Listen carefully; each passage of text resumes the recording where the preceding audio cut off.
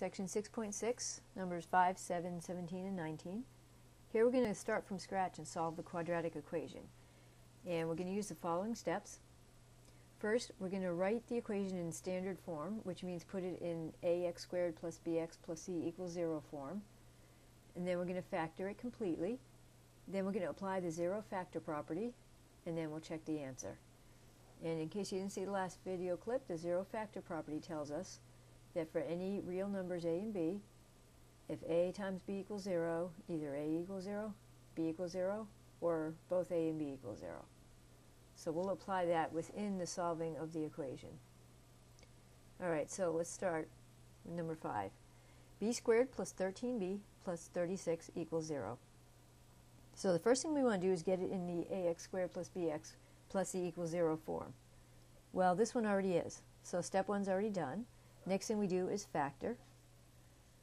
And it's a trinomial, so it's going to be binomial factors. And we want factors of 36 that add up to 13, so we'll use plus 4 and plus 9. And now we're going to apply the zero factor theorem. All right, so if the product of two factors equals 0, well, either the first one equals 0 or the second one equals 0. So we set both equal to 0 and solve for the b values that make it happen. So if we take away 4, we get b is minus 4. Take away 9, both sides, we get b equals minus 9. And so the solution to this quadratic equation is b equals minus 4 or b equals minus 9. And then as a quick check, we could put it right back in here and square it out, and then plug in your value for b, make sure it really does equal 0, and do that for both of them. I'm not going to do that here just because I want to have enough time in this video clip to do 4 different problems. So I'm going to leave the check to you guys. Alright, the next one. First thing we got to do is get it into the equals 0 format, which is the standard form. So let's start with the b squared here, and then we want to get all terms to the left. So we have to add 3b on both sides. That's going to give me b squared plus 3b equals 18. And then we got to subtract 18 because we want the right side to be 0.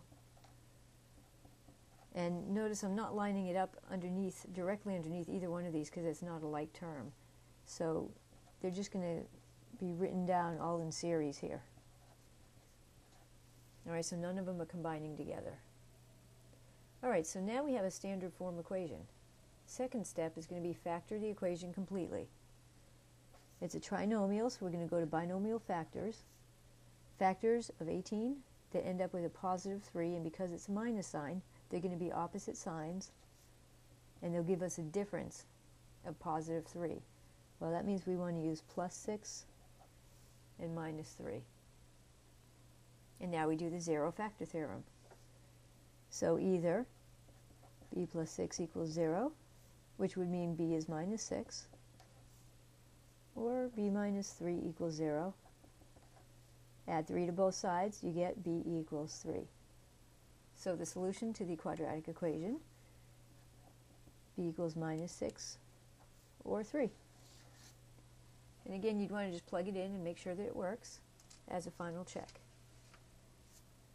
And let's look now at number 17. So we're going to use the same steps.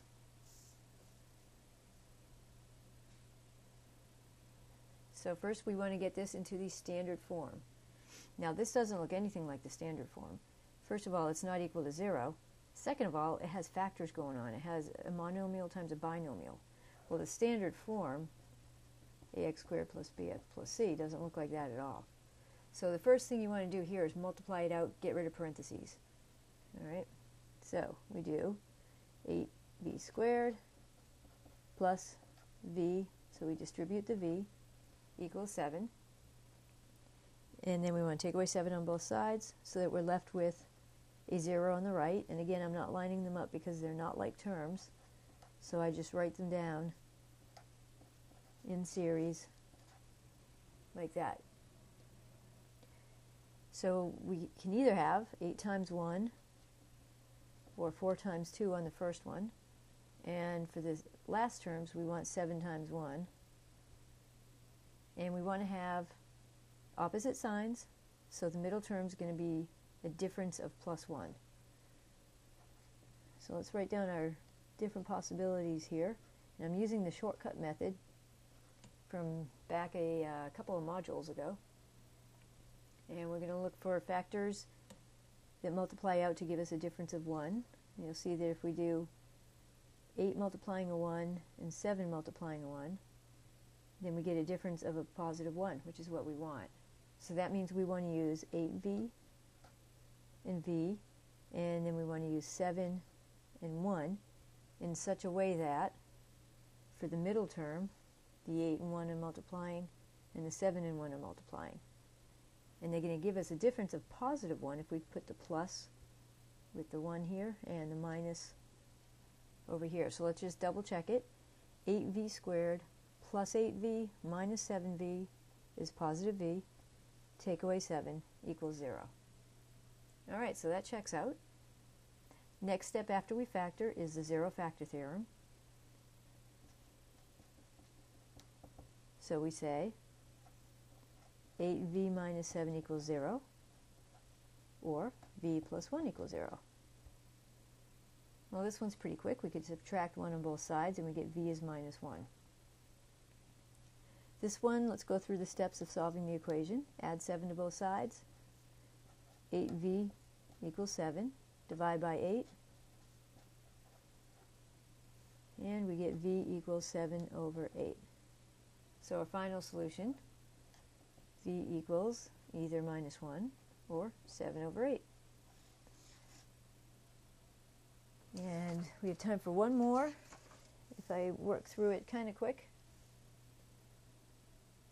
9t cubed equals 36t. All right, first of all, get it into the equals 0 format, which means take away 36t on both sides. So we get 9t cubed, take away 36t equals 0. And now we want to factor completely. We can pull out a t, and we can pull out a greatest common factor of 9 also. So if I take out a 9t everywhere, I'm left with t squared minus 4. Now it all equals 0. And that was part of our factoring step, but we're not done yet. So you always want to look at whatever is left over from the factoring and ask yourself, can it be factored more? This one can be, because we have difference of squares. T plus 2, t minus 2. So we have 3 different factors.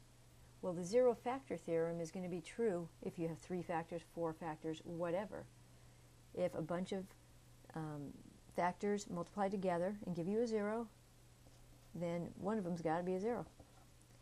So let's set them all equal to 0 and solve for whatever makes that happen. And those will be, oops, forgot the equal 0 there. Those will be our 3 possible values for t. So this one, if we divide by 9, we get t equals 0. And this one, if we subtract 2 on both sides, we get t is minus 2. And here, if we add 2 on both sides, t equals positive 2. So in this case, we ended up with 3 different possibilities. Now sometimes you end up with 1 possibility, sometimes with 2, sometimes with 3, depending on how many factors you got. And we are going to see some cases a bit later where no solution comes out.